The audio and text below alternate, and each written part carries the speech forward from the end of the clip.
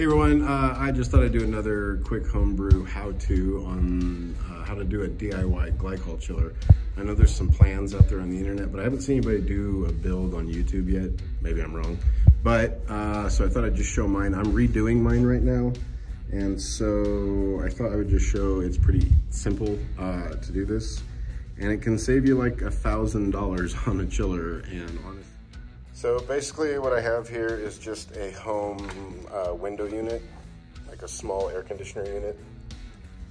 And I got this at Home Depot and I think I paid like $125 for it on sale. But the only thing that's kind of important here is that it's an analog unit. Got the old dials and not a digital unit because the digital units are a little harder to work with as far as bypassing the temperature control. So all you do with these, sorry about the mess out here. All you do with these is you take the casing off of the air conditioner and then you pull the, where is it? The temperature sensor.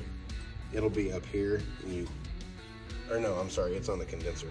You pull it off and leave it there so that it can't make the AC turn off.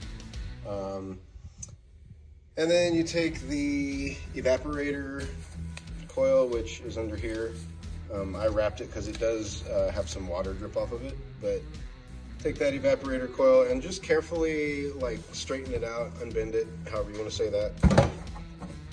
And I ran it into a cooler.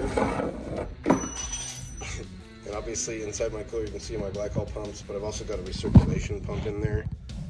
That helps just kind of move it around in the cooler so that it stays cold all around. But you can see the evaporator is just in the glycol. Yeah, this isn't pretty at all, but it works great. I'm able to keep all of these fermenters and bright tank at whatever temperature I want. I can cold crash, I can keep it at serving temperature for the bright tank. Yeah, so I can kind of do whatever I want with it. And like I said, this thing kind of outperforms some of the similar units I've used, smaller units. I've used, I won't say names, but I've used a couple of them that cost about $1,000. And those are limited usually to 2 to 3 vessels at a time. And like I said, I've had all 6 of my fermenters going on here at once with no issue. And I've crashed 5 at a time. I haven't done 6 at a time yet, but so yeah, and this cost me like $135 to build. I had the cooler, so that's an expense I didn't have to make, but I think the wood was like 10 bucks and I had some casters sitting around and I bought the AC new. I didn't even buy a used one, but you could probably get a used one off Craigslist or Marketplace for cheap. So way to save money in your home brewery. I know it's kind of an ugly Franken chiller, you know. I'm gonna enclose it in a much nicer box and it'll be black and at least it'll match my gear, but hey, it's about chilling your beer and not about what it looks like, so figure if I can save. All right, so I have the finished product here. It's been a little while since I started it, but I just enclosed the whole chiller and cooler. The air conditioner's here and the cooler is back here. And these are just some wood